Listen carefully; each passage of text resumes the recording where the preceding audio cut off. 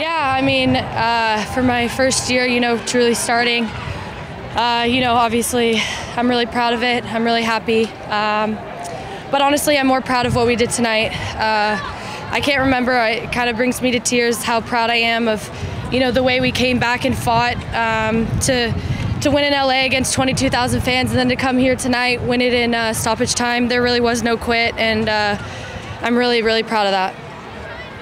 Katie, what does the team need to do in the offseason to try to improve on it? What'd you say? What does the team need to do during the offseason to improve upon this season? I mean, I think tonight we just enjoy this win. Obviously, we're going to hit the offseason soon, but I think that's something, we'll discuss after tonight.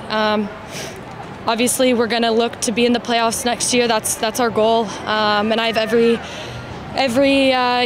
belief and trust that the upstairs can do that for us, and that Kim will, have us there next year. What positives do you take out of this season? I mean, the fight. We did have some ups and downs, and the fans could see it. Early on we were hanging with teams and we were still losing, and then we kind of went through a rough patch, losing 3-0.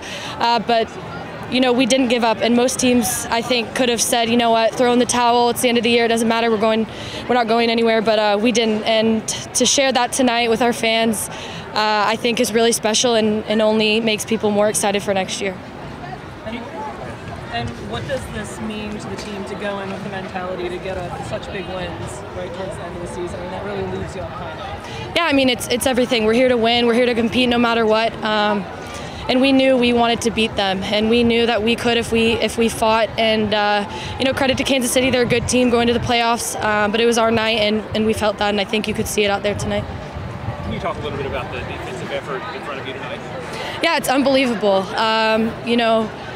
The stats might not show, the best year, but look at the way and the effort that we had tonight. You have forwards running back to track players. I'm really proud of that effort tonight, and I'm really grateful for everyone.